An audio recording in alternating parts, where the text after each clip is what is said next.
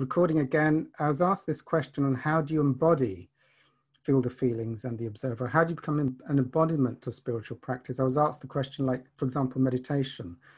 You know, you do meditation for 10 minutes in the morning and then you go back to being you for the rest of the day. But how do you embody meditation or the observer or feel the feelings or even cancelling beliefs?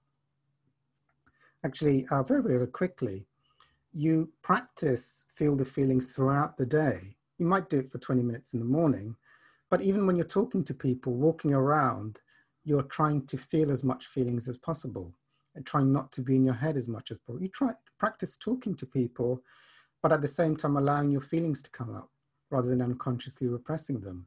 Try speaking and feeling at the same time. So as you do this, you then become, the practice becomes you. You don't have to make conscious effort. And eventually, you know, this background thing is happening automatically where you feel out all your repressed feelings, or you're in the observer throughout the whole day because you learn to not do it just for 10 minutes, but to be observing while you're talking, while you're walking, while you're dancing.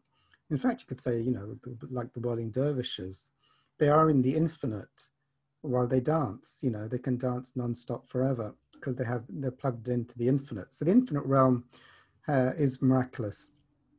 So that's how you do the observer, and not do it just for 10 minutes a day and go back into your head for the rest of the 24 hours. And, you know, cancelling, you can, you know, the Course in Miracles is great for this. You have a watch every 5 minutes reminding you to cancel your belief or to do your course lesson throughout the day. And eventually those lessons become embedded into you. And as the Course says, when all the lessons or the feelings of the observer has done its purpose, you don't need to do it because you are that thing which is beyond that. Okay, I'll stop there.